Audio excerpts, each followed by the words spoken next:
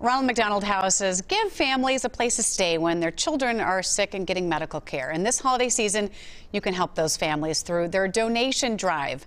Jill Ivanacek joins us now. She oversees the Ronald McDonald House charities in the upper Midwest. Jill, thanks for being with us. Oh, thanks for having me. Jill, can you tell us a little bit about the Giving Tree program? The Giving Tree program is an opportunity for McDonald's customers to contribute to the essential needs that our families have while staying in our 4 Twin City houses, as well as an opportunity to provide toys and gifts to the kids that we are serving during the holiday season. You know, every year it's important to help families going through medically challenging times. What is the need this year? Well, the need, you can hardly even comprehend that your child has a life-threatening serious illness or injury and put a pandemic on top of all of that. So it has been an incredibly challenging year for our families who are handling this so gracefully.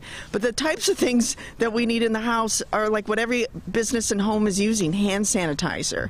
We also have free laundry facilities, so laundry detergent, dryer sheets, food items, and different kinds of toys like yard games and Legos and anything unicorn, Minnesota sports theme gifts. Those are the things really that our families would appreciate. Really a wide variety of things. Where can people drop those items off? So they can drop them off at their local McDonald's on Saturday today and Saturday the 19th and Tuesday the 22nd. The Saturdays between 10 and 2 and on Tuesday between 4 and 7 o'clock. Great way to give back. How are those donations distributed and how do they impact these families? So we actually, for all the gifts, we set up an area where people can choose gifts. They make an appointment with us and they have time to go through and get gifts for their kids and for their families, and then we have staff who wraps them and will distribute them.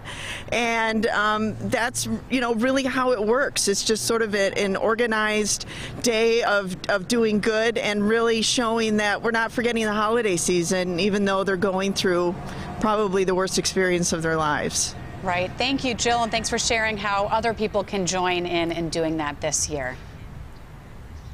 Great. Thank you so much.